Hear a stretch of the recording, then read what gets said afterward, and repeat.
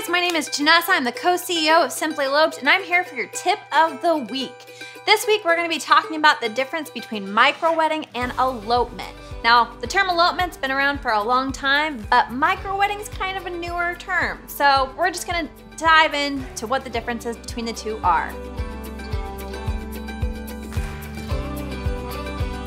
So for starters, the difference between an elopement and micro-wedding is gonna come down to your guest size.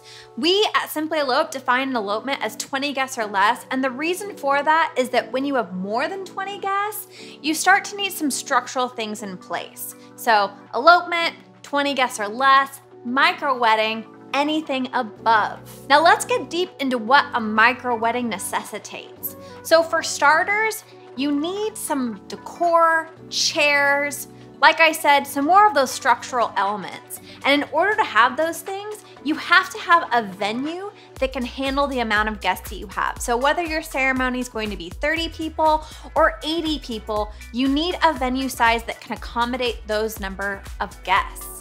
Generally, when you have that many people, not only are you going to have a ceremony in your venue, but you're going to have a reception following. That's a really unique style of place that can handle not only a ceremony, but also a reception. So when you're doing your shopping for a venue, just make sure that you have a venue that can do both. Also, I hate to break it to you, but with a micro-wedding, you're just gonna be spending more money. For a micro-wedding from 30 guests all the way up to 80, I would just anticipate a range, a budget of between $8,000 to $10,000, which is about $150 to $200 per person.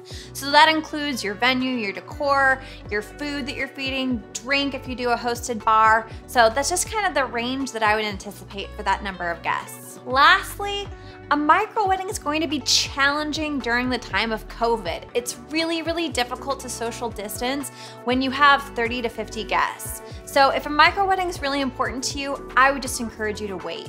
Now, let's talk about eloping.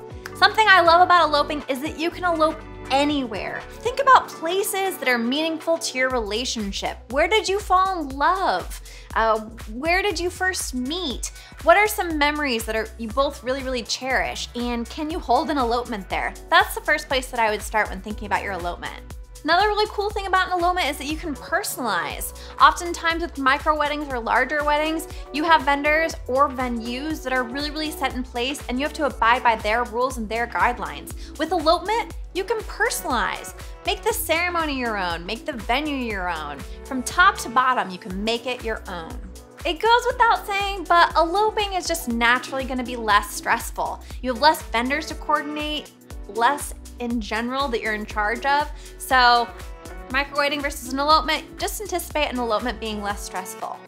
This also goes without saying, but an elopement is just gonna be less costly. At Simply Eloped, our average package is $900. And so that kind of like formula for price per person just doesn't really count when you're talking about an elopement.